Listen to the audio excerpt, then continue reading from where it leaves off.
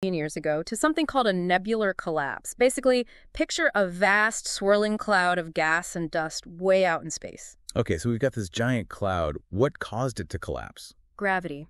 You see, every bit of matter attracts every other bit of matter, and in a cloud that massive, gravity starts to pull everything inward. Makes sense. Kind of like how a ball rolls downhill, gathering momentum. Exactly, and it's likely that something like a nearby supernova, a giant exploding star, gave this cloud an initial push. So this cloud is collapsing. What happens next? As it shrinks, it spins faster and faster, like a figure skater pulling in their arms. Most of the material ends up clumped right in the center, forming our sun. Ah, the birth of the star. But what about the rest of the cloud? The leftover material, it flattens out into a spinning disk around the young sun.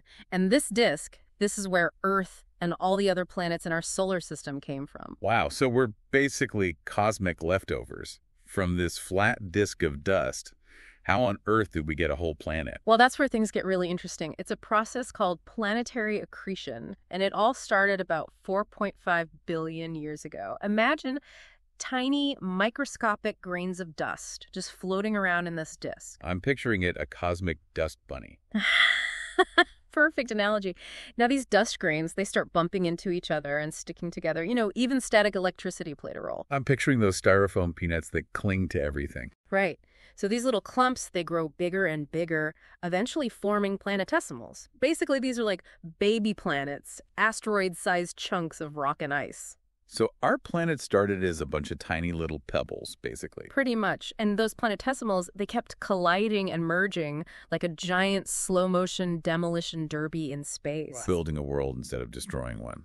So that's how we get a protoplanet, a baby Earth. Exactly. But this early Earth, it was nothing like the planet we know and love today. We're talking 4.5 billion years ago, and it was a molten, chaotic world constantly bombarded by these planetesimals. So no oceans, no trees, just a fiery ball of rock. Yeah, and the heat was intense from all those impacts and from radioactive decay happening inside the planet. This heat actually caused something called differentiation. Differentiation? What's that? Think about it like mixing oil and water. They separate, right? Well, inside the molten Earth, heavier elements like iron sink to the center, forming the core. So the Earth was basically sorting itself out. Exactly. And the lighter materials rose to the surface, eventually solidifying into the Earth's crust.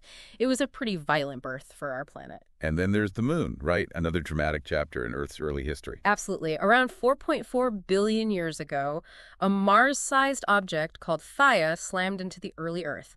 Talk about a cosmic fender bender. That's insane. So